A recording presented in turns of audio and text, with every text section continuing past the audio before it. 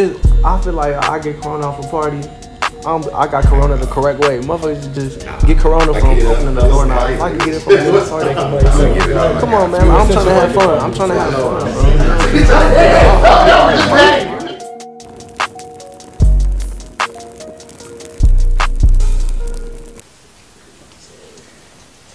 Alright, we back with another episode of Explicit Content. Today I'm here with my big dog, KiddKam. Yes, sir.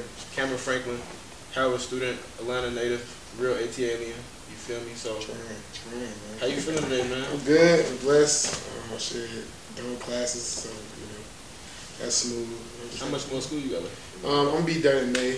Okay. I'm a fucking super senior now, but I had to take an extra year because I had to do my recital or music major. So get my piano recital and my tuba recital out the way, then I'm done with Howard University. Yeah, for sure. Yeah. All right, so then let's dive in there first. I know you heavy in the arts, heavy in the, like you said, you're a music major. What year did you start DJing? So I started DJing. What was that? 5th grade. So that's 2000 and Obama came president. Yeah, 2008. So 2008 is when I started learning about music, and then really started getting my own equipment. 2009, and then from kept from there. All right, so then you also play instrument as well, right? The tuba? Yeah. Okay, yeah. so where did you start playing that? So I joined band when I was on the south side at Sage Gillette, so that was trombone. My first instrument was trombone, so that was 3rd grade. And then once I left from Sage Gillette with KiddKam in 5th grade, I switched to tuba. So that was about 8th grade, because when we came in, ironically, with KiddKam over high school. So in 8th grade, they didn't have a high school band program, so I was in 8th grade playing for the high school. So that's when they made me switch to the tuba, and then, make that cool, I guess. Yeah, I was literally on the same shit playing the snare drum. That's Oh, crazy. yeah. So, okay, damn. So what initially got you started in music, or was it just like extracurricular type? So with me personally, sports never worked out with me. Like, I feel like if I had like a cool dad or something that kind of got me into sports, I would most likely be doing football and basketball and baseball. But it kind of just found me. My older brother, he was in the band, so I kind of looked up to him obviously, and then he played saxophone. I don't think he's really that good looking back on it, but just seeing my older brother having an instrument, I said, okay, let me go try it. So once I got into the class, been extra, just try to learn, and then from there I just fell in love with it. And then I think everybody loves music, and I think music plays a different role in everybody's life in different ways. For me, it's just somewhere I thought it was fun. I can get away, stress and stuff like that. So once I got in there, I just kind of took off. Right. So okay, from there, like you said, learning an instrument in 3rd grade to now, you feel me? 22? Yeah, 23. Yeah. You 23, yep. And you're a music major. Yeah. Like, what does that mean for you? You feel me? Like, what is that like? So right now at Howard, I'm a music business major, and ironically, my band director who went to Howard, he was a drum major. He was a music business major at Howard as well. He the one that got me into Howard. But so basically, it's two parts of it. You get from Howard, you get a music degree, and you get a part like almost like business curriculum. So I want to be in the music business regardless, right? And that's why I even started DJing, because I know like I wasn't good at producing. So one thing I could do was DJ, and one thing I could do was bring people out. So besides that, learning music theory, learning how to sight sing, playing piano, learning how to teach kids music. That's kind of like what I've just been doing. And it's kind of like when I graduate from Howard, I'm going to be going back to my high school to teach, become band director. Okay. So I was kind of groomed into this role, just being around other people, just trying to politic a little bit. Yeah. All right. So then that's what you got worked up with KiddKam, huh? Yeah, that's actually part of what I got working with KiddKam. That's kind of like how I even fell in love with KiddKam per se. Because honestly, if it wasn't for band, I wouldn't be at Howard. To be like really transparent, like when I applied to Howard, I got deferred. You remember the we was in there, bro. Like I was in the chats early. You know what I'm saying? I thought I was in that bit. I thought it was gonna be lit, man. They deferred my ass, bro. I loved that chat. I even became the professional, being the one who could talk on the mic and speak and interview people and host a whole network events like that. And then on the back end, they have to go DJ the after party for that big old event. You know what I'm saying? Like even with me being politically involved, like I could even go to a candidate and go DJ their little after party, their reception. Like I'm cool. I'll do stuff like that, but that club chasing and all that, bro, I'm fine. Now I would want to go on tour though. Like if somebody called me right now and said let's go on tour, I would most definitely. I'm telling you, I'm gonna definitely go back to practicing, get my shit together, and I will be on that tour bus. But until then, like I'm just chilling. So, all right. With that being said, I know you had a couple artist relationships. You even worked with what's it called, PMO? Yeah, PMO. Yeah. Price was the artist. I remember I met him in Miami. Yeah, he was real cool. So yeah, talk a little bit about that. I remember you had helped start PMO from correct me if I'm wrong. So yeah, so what happened was PMO was my first artist management company. I did that with Kobe Davis, my brother. I met him and Price at the same time because when I DJ'd Price Sweet 16 in high school, and I DJ'd Kobe. First it was Kobe Sweet 16, and then it was Price Sweet 16. That's how we all kind of collabed and met, and we just from the city, politics. Yeah, that was that young Atlanta. Man, but that's after I DJ'd both of their parties, bro. It was like my career. Cause it's like, look, when I came to Atlanta and I was DJ, and niggas like, you know, KiddKam, yeah, like, you fuck with his party, and it's like, oh, okay, we go kind of DJ you. It was like, all right, fuck it. And it's crazy, like even with that, like I'm kind of like a bridge because like. Once I tapped in with Price and Kobe, they was in Jack and Jill. You know, Jack and Jill. I was Jack and Jill. See, so that part of the city, that's the like cool, money, vibing city. And then I'm still in the hood, like on the west side. So like my parties ended up being so big because I was on two sides of Atlanta. So I had people that's in the city still a little bit, and I had Jack and Jill, and they would be just this big mosh pot, melting pot. And that's even with me just being at KIPP. Like KIPP was a charter school, so we had people from all over APS. So every Atlanta Public School was at KIPP, inside of KIPP. So my reach over the city just went kind of crazy, and that kind of like catapulted that. But back to get to the question, with Price, that's when I was with Price originally. He was signed to RCA in a group, History in the Making. So when that first started, I was gonna be their tour DJ. But I couldn't go on tour with them because I was still in band, marching band, you know, stuff like that. But ironically, we ended up linking up back at Howard. He got out his deal with RCA. He became independent. So that's when me and Kobe started a management company with him, you know, just to help the system, stuff like that. And then me and Kobe, we didn't fall out or nothing. Like we just both split terms with the management company because I knew I didn't want to necessarily do management all my life also. Because it's gonna get to a point when a manager, you're a glorified babysitter sometimes. And then it wasn't even just like babysitting Price. I wouldn't even babysit Price. I'm saying in general, like any man, like management period, any problem artists have, it's your problem. You know what I'm saying? And I just feel like I'm not willing to goddamn roll the dice with every artist manager, because at the end of the day, the music industry is literally just a dice. It's a business. It's a business, and you gambling, bro. Like you just hoping the time and money you put into this person is the $1 million lottery ticket, and now y'all both can eat. You know what I'm saying? So I just knew that was it's a fight that I wouldn't have now until I grabbed the bag. So yeah, I will obviously get back in artist management once I get a bag. Where I can say, you know what? Okay, here $100,000. I can sign this artist. I can pitch you here for connections out there. So that's why I kind of like backtracked on that. But in the reverse, I created a publishing company, which is a little more hands-on with that. So it's like, it's not necessarily with music publishing, you're working with songwriters and producers, right? Sure. So now, in that space, you're working on craft. That means like either you're a producer who can make industry-level beats, or you a songwriter who can make a song for Beyonce, freaking Bryson Tiller, anybody. That's a different grind. You know what I'm saying? Like you don't need 100,000 or 1 million followers on Instagram, and you don't need that. You just need to have talent. So, and that's kind of why I kind of transition to that space, because I'm around talent every day. When I'm in fine arts at Howard, it's singers, it's people who produce, who play instruments. Those are people who publishing companies looking at like, I need a songwriter, and I started running as a songwriter. So that was kind of my new little side project I started getting through, and you know, it's working. So how's it going? It's going pretty good. I had a virtual. See, a lot also too the pandemic fucks up everything, but it slowed the music business down, slowed everything up. But what happened was recently I had a virtual panel with D Hill. You know, he got a song with Drake and Future and all that. I had Buddha Bless His Beat. I had Nick the Mogul, who's Tay Keith's manager. He's with Dramatize, so Tay Keith. All the whole Memphis thing, that's him. We had Steve-O, and then we had who else we had? Oh, my mentor Dre. He works with Digital Nas at Digital Nas, and Destiny Dior too. That's what Nick worked with as well.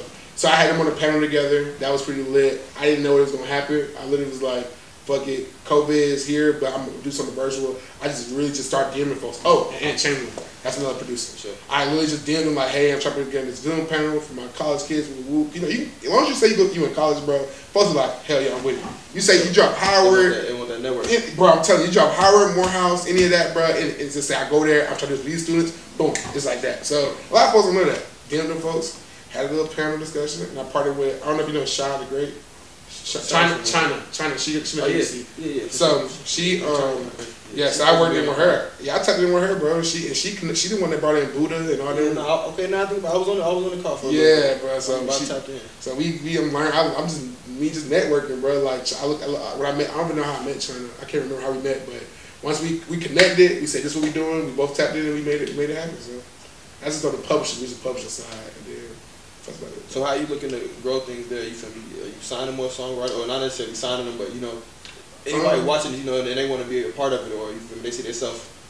So right now, currently, I am looking for songwriters and producers, and actually, what we're putting together is a songwriter camp. Okay. So this is how I was gonna kind of like do it without going too crazy. Was literally have, you know how in Dreamville had their whole songwriter camp a week, and they had every artist slide pull up. Bro, we can do the same exact thing. And that's actually the secret I learned when I was at the Grammy U Academy, like an event. I asked the president, like, hey, I'm working at the publishing company, what should I do? And but it was ignoring me. He was like, you know, throwing me off. Like, you know, he said, bro, I'm gonna give you one nugget. Just make a songwriter camp, bro. Put together a songwriter camp and get some talent. If you can get some talent in the room, bro, you get one person out of 10, 15, 20 people you invite. One person in there can write a song that can be a hit. So he gave me that nugget, and I ran with it. And that's what I'm currently trying to do right now. COVID kind of messed it up. I had something like document and passion work, but you know, now it's like mandates. We can only have this many people in the studio, this, that. So, but that's gonna be my next big thing on that side of the spectrum. Sure. So I know you touched up a little bit, like you said, your life in Atlanta. You obviously, you feel me, you've been here your whole life. You're a proud ATLian. Yep, on the street. What's you feel me? What's it like now as far as like culture wise? You feel me? Black Lives Matter. You know, how do you feel as a regular citizen? So that's kind of a loaded question, but yeah, it's cool. It's cool. No, we can break it down. Now I'm with it. So I can kind of get my views on it. I don't know if so. In high school, if I'm not mistaken, that's when the Ferguson shooting happened. Remember that's when we all get it. So that's when the protest started happening around the country. Like, you know, all over the country, people were protesting.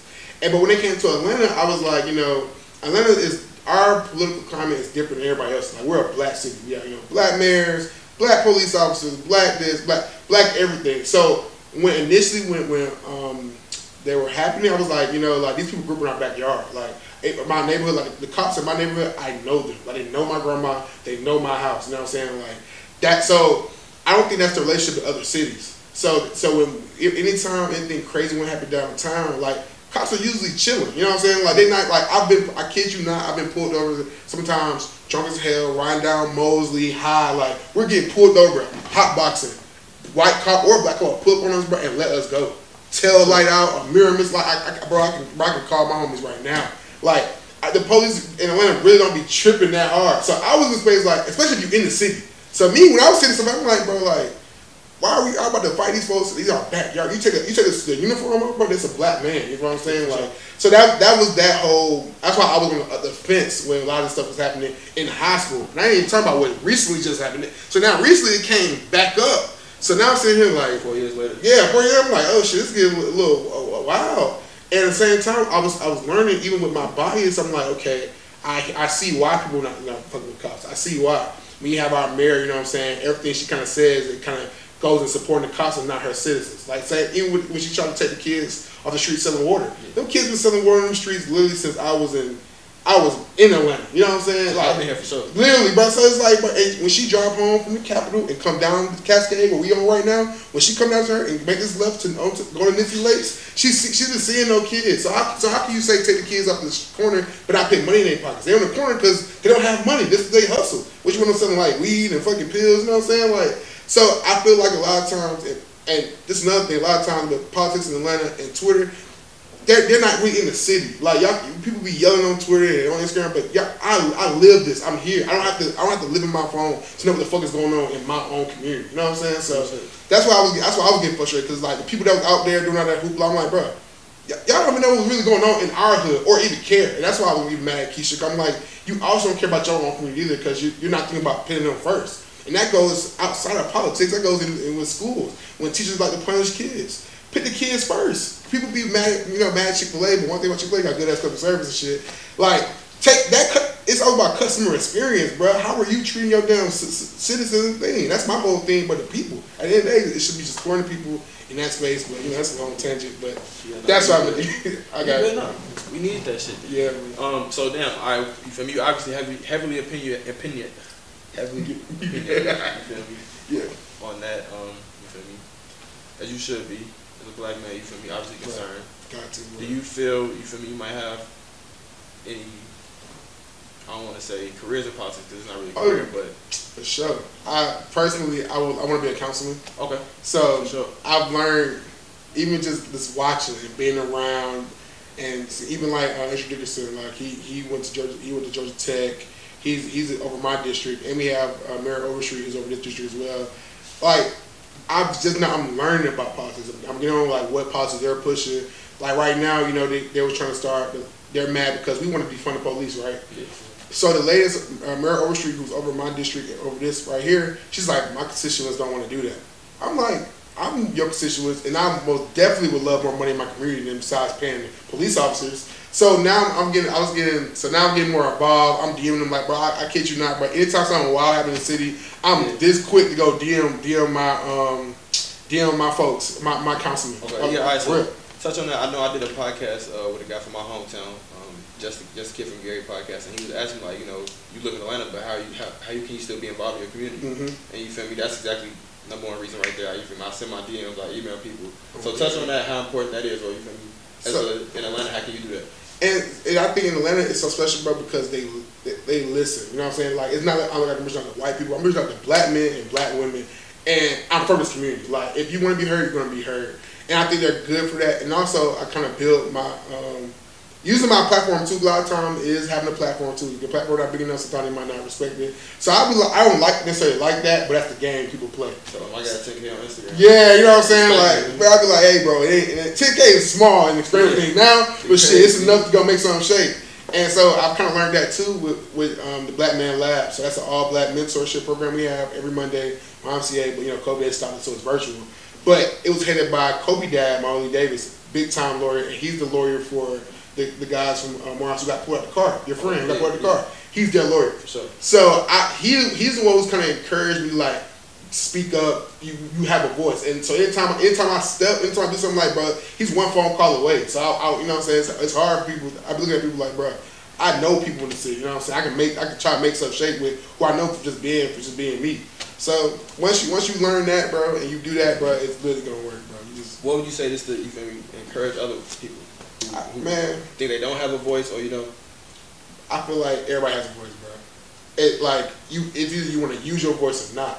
It's people like I know who have less followers than me, bro, but that's doing way more work than I'm doing in politics. That's the stuff that keeps me motivated, because like, bro, like I can get complacent easily.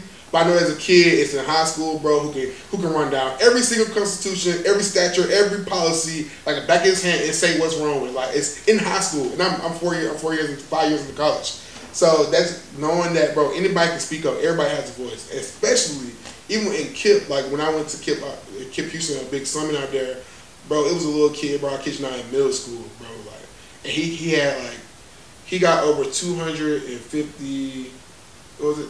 2,500 like people to sign up for a petition in the city to get this new like drunk. It was something about a kid died because of drunk driving. So that man, he got all these petitions by himself, bro. Like he took his mom and went to Kroger, had everybody sign, and got it in the city hall or something like that. It's crazy. So it's just like, that little kid ain't nobody but a little kid. It's high. Yeah. So if he can do it, bro, anybody can do it. But no matter who you are, you know. So that's my thing. What you got to say about voting?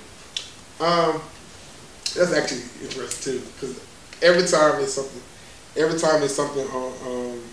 with voting, I feel like everybody should vote.